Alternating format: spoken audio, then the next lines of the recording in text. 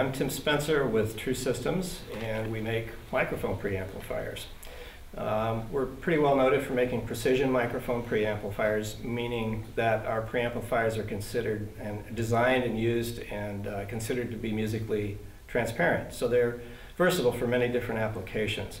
But our goal is musical transparency, not some particular vintage flavor or some other creative kind of processing effect that you might look for. This is our newest product line. It's the PT2-500, which is an API 500 series compatible module. And it offers our same typical ultra resolution musical transparency, but it also has our new Type 2 design, which features a little more analog depth and warmth. So without losing detail or losing resolution, you have more of what people refer to as analog depth and warmth.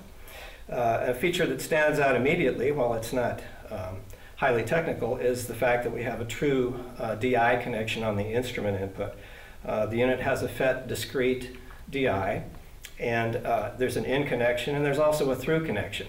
It's a high impedance 2.5 megohm input, so it handles piezoelectric pickups quite well, and doesn't load them or offer any particular sonic impairment. So you can plug the instrument in, get a clean track through one channel, take the through connection, run it to the amp, and mic the amp, and track that on another channel. Just a helpful feature that helps you get done quicker and get a little more consistency in your recording. It has a high-pass filter at 80 Hertz, it has polarity selection, and it has a dual gain range with detinted control, so we have a kind of resetability that most of our customers seem to like on the control. Low gain range is from 6 to 58 dB, and high range is from 18 to 70.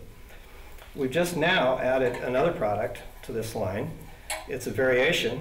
It's called the PT2-500D, and it's kind of a super tweak for ribbon, dynamic, and other microphones that don't need phantom power. It has more gain, up to 76 dB. It has a higher input impedance, which is good for ribbon mics because of the ribbon resonances that occur in most ribbon mics. It's insensitive to those effects, so you get a more true representation of the ribbon mic output. And it also has this low frequency adjust feature. Technically it's a high pass filter, but it's a much more musical design. It's 6 dB per octave, so you get a much more musical adjustment of the low end. And that helps with some proximity effect. It helps with smoothing out those bumps in the bass DI for a bass DI.